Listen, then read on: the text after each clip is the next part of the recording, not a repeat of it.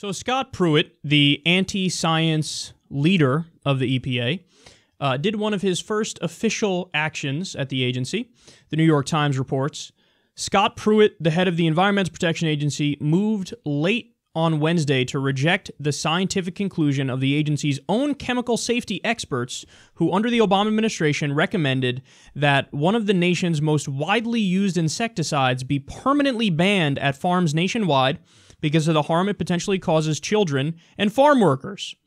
The ruling by Mr. Pruitt, in one of his first formal actions as the nation's top environmental official, rejected a petition filed a decade ago by two environmental groups that had asked that the agency ban all uses of chlorpyrifos. I might be butchering that. The chemical was banned in 2000 for use in most household settings, but still today is used at about 40,000 farms on about 50 different types of crops, ranging from almonds to apples.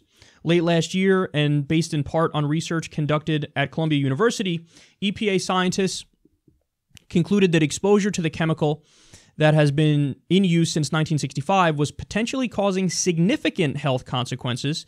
They included learning and memory declines, particularly among farm workers and young children who may be exposed through drinking water and other sources.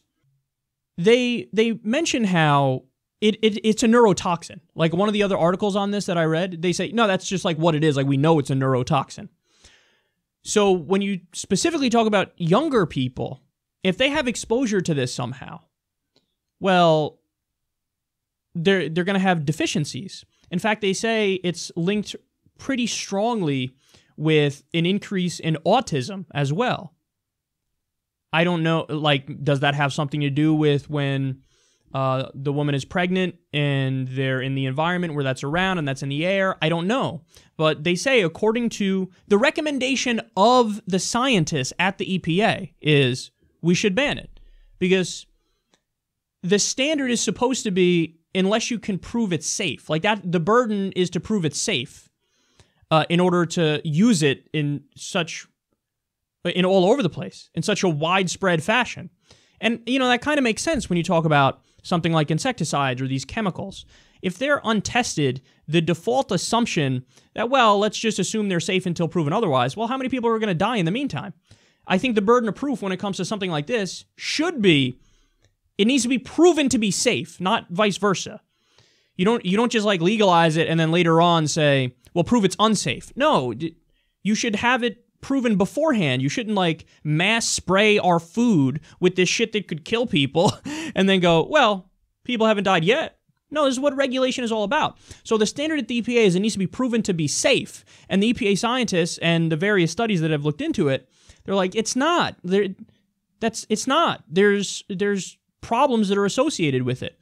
So the fact that the head of the EPA is now overriding the consensus of his own agency, I'm unsurprised by that, because this is the guy who said that carbon dioxide is not a primary contributor to climate change.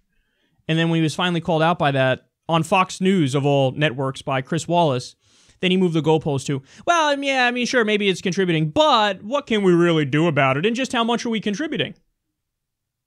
And then when he was pushed on that, he would go, jobs. And then when he was pushed on that, he'd say, well, look, even if it was a problem, it's unconstitutional really for me to regulate it. Just goalposts moving nonstop. So, in other words, let the industry do whatever they want. This is a guy who sued the EPA 14 times. Now he's the head of the EPA. That's mental. So he doesn't believe in the EPA, but he's the head of the EPA.